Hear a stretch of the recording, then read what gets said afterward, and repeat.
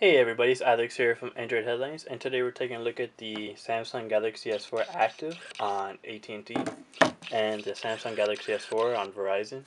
Carriers don't really matter in this video, but just so you know, they're on two different carriers and they're basically the same phone. There's a couple differences.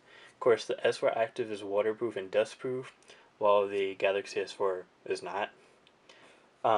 The S4 Active has a LCD display, 1080p, unlike the S4, which has a 1080p AMOLED display.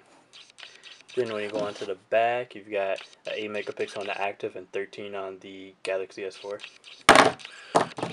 Other than that, the software is basically the same.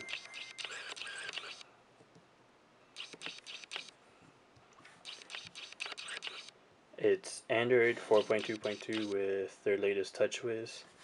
Um, you should be able to move stuff to that micro SD card spot like you can with the newest Galaxy S4.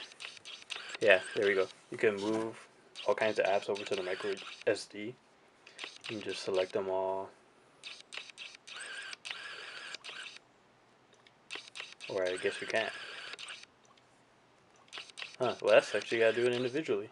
But I don't have a micro SD card in there right now, so it's not gonna move them anyways. So you have that update already enabled, which while we're in there, let's take a look at the storage and see what we have.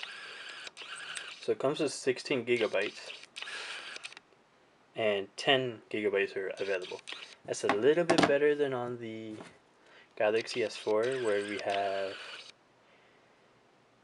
where is it? It's um, it's like around 9 gigabytes on the Galaxy S4 because I do have some apps installed on this one. This isn't complete factory reset and nothing but bloatware on here.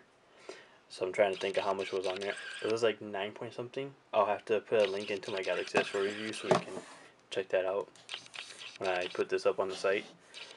Other than that, the Galaxy S4 Active is basically the same as the S4. You got your 3 clicky home buttons here. Of course, you get sounds from everything you do on the phone. And the Galaxy S4 just has the 1 clicky button. But we'll be doing an entire phone war between these two phones to see which one is better. Which one should you get? Of course, that really only matters if you're on AT&T. There's going to be a full review. There's going to be a whole lot of other content, so make sure you stay tuned to AndroidHeadlines.com.